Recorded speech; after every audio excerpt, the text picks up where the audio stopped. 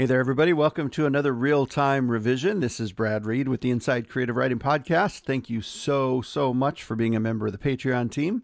I missed last week getting a real-time revision up, and I sincerely apologize for that. It's been, well, the biggest thing was I was down sick that week, but it's also been one of those crazy couple of weeks where you just feel like you can't even breathe, let alone do anything else. We're in the last couple of weeks of my high school teaching gig, so swamped with grading and cleaning up the room for summer and all that stuff.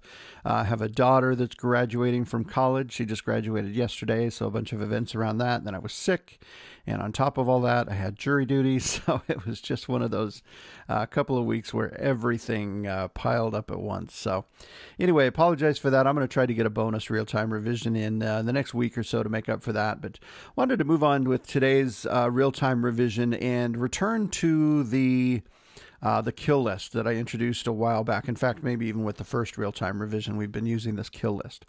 And what I wanted to look at today are a couple of words. The first one is started. You can see I've got my first one highlighted down here. And a very similar one is began. And these are little words that love to creep into my writing. And before we really get looking at how to get rid of these, I want to talk for a minute about why they're so pernicious, why we need to get them out of there. And it's usually because they stand in for what the verb should be. And they kind of weaken our writing. Instead of just having something happen, it starts to happen, or it begins to happen, right? Which makes our reader one step removed from the thing actually happening. So there's very few cases, we may come across one or two as we look at these today, where I allow started to or began to stand, but usually I can get rid of that and replace it with a stronger verb. So let's look at my first example here. I shuffled past the banner bearing the company's motto, and slid into the chair. I rifled in my bag for my notebook, my keys jangling inside like an alarm, and started scribbling meeting notes for Ruth. So if you'll notice here, the actual action is that she's scribbling meeting notes for Ruth. Why start doing it, right? If your reader is following along, they understand when you're introducing a new action that that's beginning at that point. So at this point, I can just lose this started and make this much stronger, get rid of that ing, which we also learned a while ago we do not like, and just change that to scribbled. And slid into the chair. I rifled in my bag for my notebook, my keys jangling inside like an alarm, and scribbled meaning notes for Ruth. So notice we haven't lost any meaning here. We know that she's starting to do that. And we get straight to that verb. So let's bounce around here and see if we can find a couple more. So I'm inventing a new position for you. This is just moments later. She's still talking with Ruth. I'm inventing a new position for you. She said, the world started to spin. So this is another example where I can get rid of this, right? We know that the world wasn't spinning before, and now it is spinning. So we can assume that in this moment it started to spin. So this I've got a couple of options for. I can just say the world spun. But I don't really like this word spun, and this seems too short, right? So what I have here really is a cliche that I want to get rid of.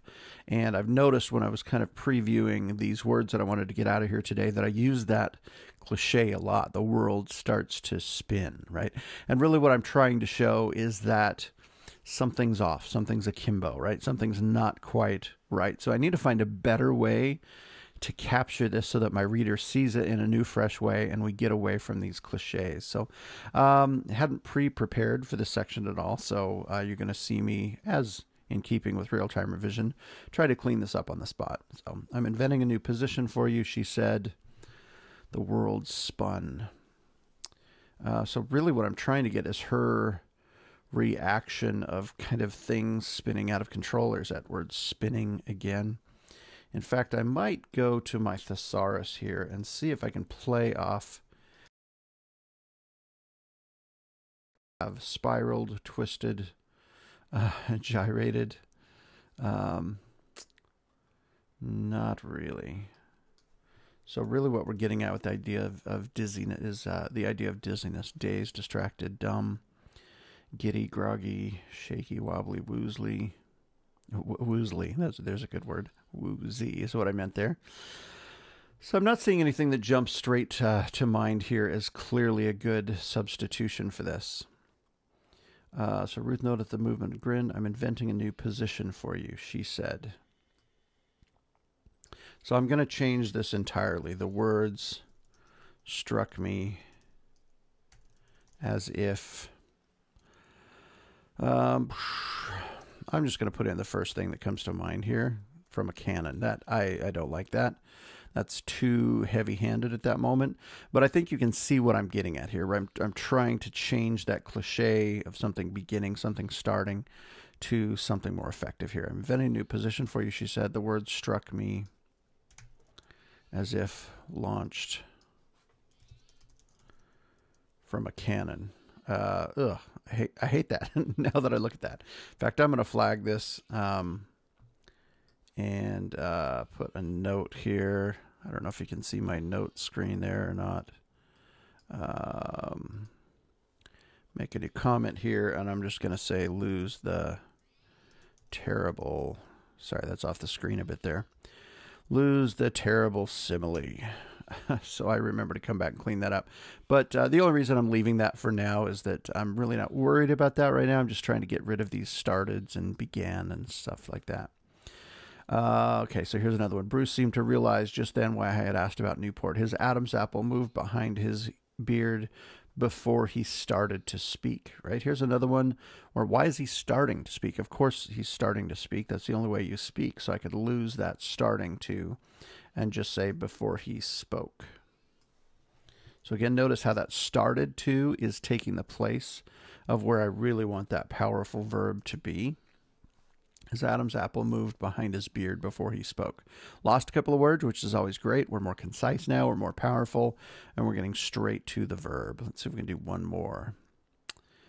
The brief moments of shade from a canopy of trees started me thinking I should get off the road again. This is really kind of clumsy here. So often I have to back up and say, what am I trying to express here? Why did I throw this started in there to begin with? So the brief moments of shade from a canopy of trees. I'm going to lose this. I'm doing a little other work that I need to, but I don't like this, how clunky this is. So I can just say shade from a canopy of trees. Got me thinking. I don't like this word got. That's not doing anything better than started. Sent me thinking. So my real verb here, right, what I'm trying to get her to do is basically come up with this idea that she should get off the road. The road has been safety for her, but suddenly she realizes that, wait a second, if I'm off the road, so realize I'm talking through this to see what verbs come to mind, come out naturally, because those are often the verbs that are begging to be in this sentence here. So shade from a canopy of trees made me realize I should get off the road. So again, this may be still a little bit clunky, but it's a lot better than began to or started to, which is much clunkier. So shade from a canopy of trees made me realize I should get off the road. Okay. So we've tried a couple of starteds there, and I want to look at began just to see if it's functioning the same way. So we'll just take kind of randomly here. Again, this is number 4 of 21 instances of began. A heavy rain began and tapped on the roof with enough noise to drown out all other sound. So this is one of those places where I do want possibly a word that started to or began, because it's something that is changing the environment, right? Before it wasn't raining, now it is raining, and it's going to continue to rain for some time. So this is where the began or the started to might work, but I still want to get rid of it if I can. So could I just say a heavy rain tapped on the roof? See, as soon as I lose that, if I just say a heavy rain tapped on the roof with enough noise, then it sounds like the rain has been going on, right? It's just describing the scene, and I want this rain to be new here. So often, as is the case in most of the words I'm trying to get rid of, it's a sign that there's a better word here, right? Maybe a better verb, or a better way to say this. So just saying a heavy rain began doesn't offer any kind of visualization or any new information for the reader. It's just simply stating a fact. So the sky opened.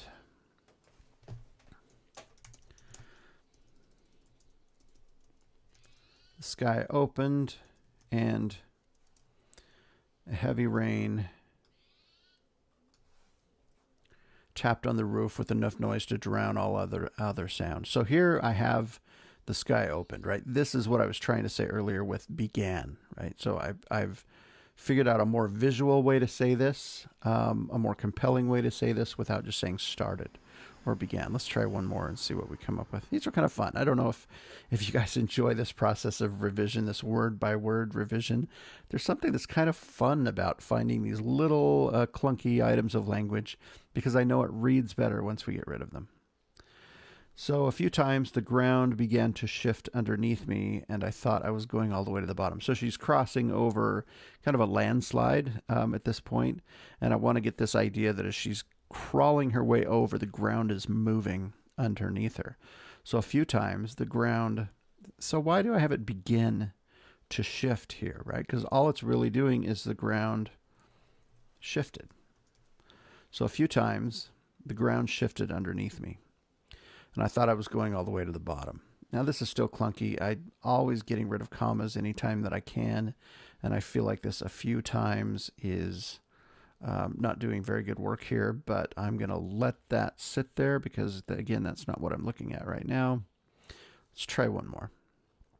Pleasant smoke rose up from fire pits and barbecue grills, and my mouth, again, right, began to water. We know that her mouth wasn't watering before. It's clear that this is what's causing her mouth to water. So it doesn't need to begin to water. And my mouth watered. Now that's kind of a weird way to say this, and my mouth watered, so I'll probably come back and rework this. But hopefully you can see the value of getting rid of that started to, began to. If you're like me, that your first pass through, you're going to find a billion of these things. And they're going to be a little bit frustrating to get rid of sometimes, but your writing will always be better. The more concise we can get it, the less words we make our readers kind of slog through without getting to the point, the better our writing's going to be. Whether they ever notice it or not, it's a very rare reader, other than maybe a reader of Hemingway or somebody like that, who really notices the sparsity of the sparseness of language.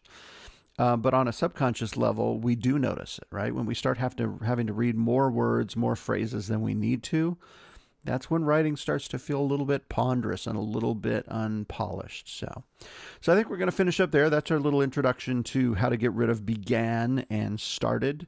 And hopefully you've enjoyed that. And I have a lot more to dig out of my writing. So that's what I'll be doing. Thanks again for hanging out with me for another real-time revision.